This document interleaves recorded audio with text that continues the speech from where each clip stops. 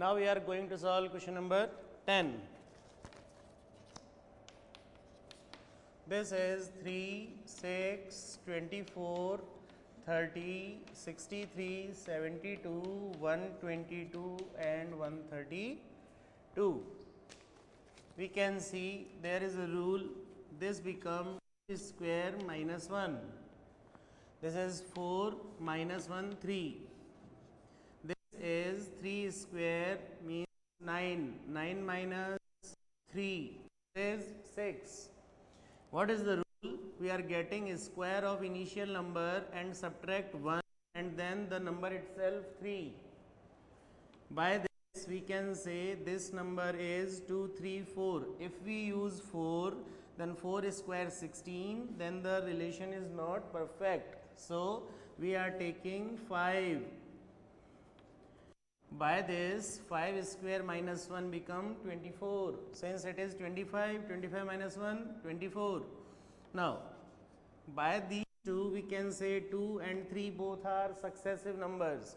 So we have to take after 5 which is 6 and this is 6 square minus. First time we subtract 1 and then second time subtract the number itself. So it should be 6. We can say this is 36 minus 6, 30. Now this rule is followed by other numbers. So by this 8 square minus 1, this is 64 minus 1, 63. So the next rule should be after 8 which is 9 and subtract by itself. 9 square 81, 81 minus 9, that is 72. But we can say when the next number 122 we have to move 2, 3, then 5, 6, then 8, 9, then 11. 11 square minus 1, 121 minus 1, but the number is what? 122. It means this number is wrong term. It should be 121. Therefore,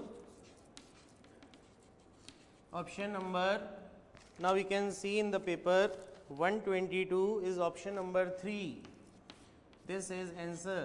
Okay.